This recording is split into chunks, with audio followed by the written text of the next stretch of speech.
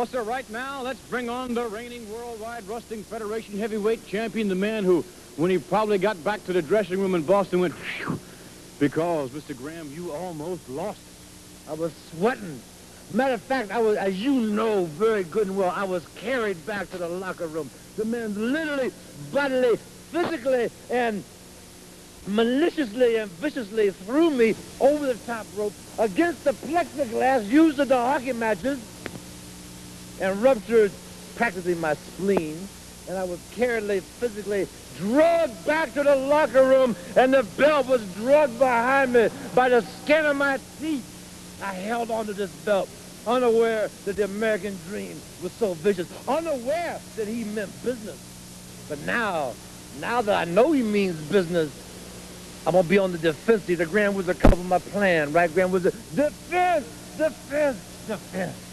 That's right, defense all the way. The superstar and I aren't aware of the viciousness that lies between the evil heart of Dusty Rhodes. Well, American Dream, you're going to be in for quite a surprise in Boston, because the superstar and I do have the new strategy, and you, son of a plumber, are going down the drain, little tidy bowl man.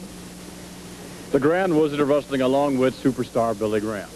Right now, we did indeed make reference to the ranked #1 contender earlier. Let's bring on the son of a plumber. Let's bring on a man whose dream appears to unquestionably be on the proper path to come true.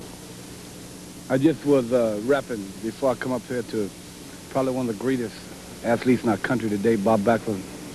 And he told me, he said, you know, he said, if they got a good defense, he said you got to counter it with a good offense.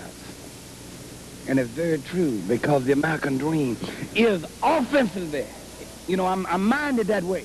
I'm geared to offense, you understand? I'm geared to moving. I'm geared to jabbing. I'm geared to moving. I'm geared to takedowns.